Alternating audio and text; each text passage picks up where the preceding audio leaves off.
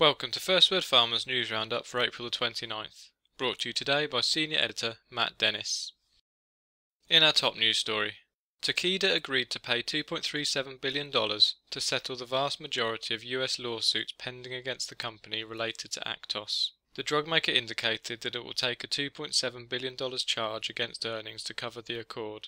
Also featured, Perrigo rejected an increased offer from Mylan to acquire the company, saying the bid remains below an initial proposal. The latest offer consists of $75 in cash and 2.3 Mylan ordinary shares per Perrigo share.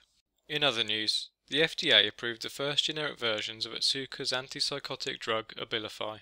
Alembic Pharmaceuticals, Hetero Labs, Teva and Torrent Pharmaceuticals were granted clearance to launch generic versions of the medicine.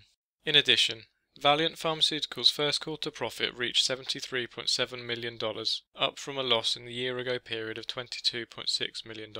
Meanwhile, quarterly sales climbed 16% to $2.2 billion, falling in line with analyst estimates.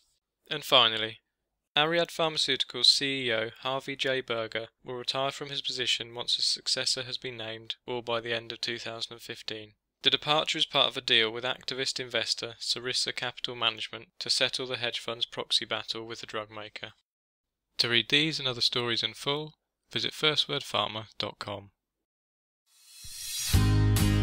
Are you able to keep up with all the news and views in the biosimilars market? FirstWord's Biosimilar Index is the only dedicated biosimilar and non-comparable biologics intelligence tool available. Get ahead of your competition and learn more today.